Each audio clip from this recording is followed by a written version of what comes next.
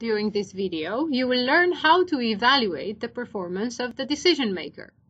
Imagine you ask two experts, Expert 1 and Expert 2, questions about the maximum temperature in Delft over the next 12 days.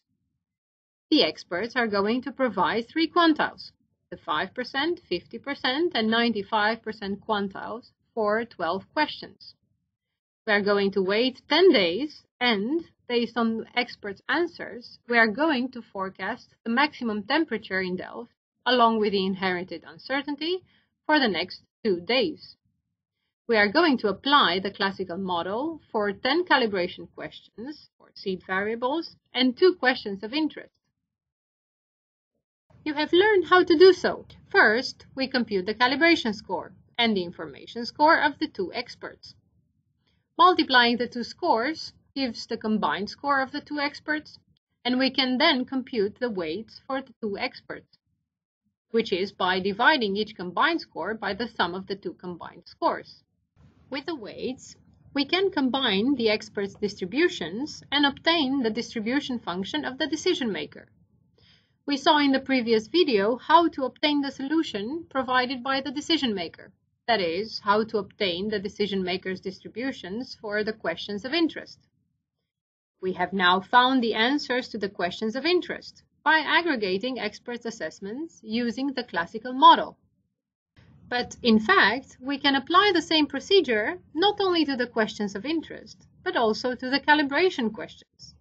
That is, we can obtain quantiles of the decision maker's distributions for the calibration questions, which represent the assessments of the decision maker for the 10 calibration questions.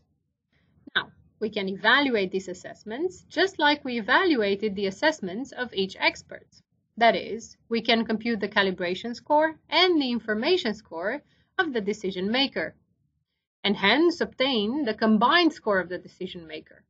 And we can now evaluate the overall performance of the decision maker. We can repeat this procedure for any decision maker, say, for example, the equal weight decision maker. In turn, the decision maker resulting from applying the classical model is going to be referred to as the performance-based decision maker.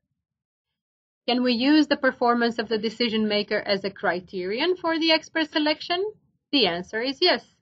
And let's see how we can do it. For a pool with n experts, we can select either all n experts, or a subset of n-1 experts, for example, or a subset of n-2, and so on. We saw how the calibration score is driving the overall performance. Therefore, we will select the experts with the highest calibration scores in choosing subsets of experts.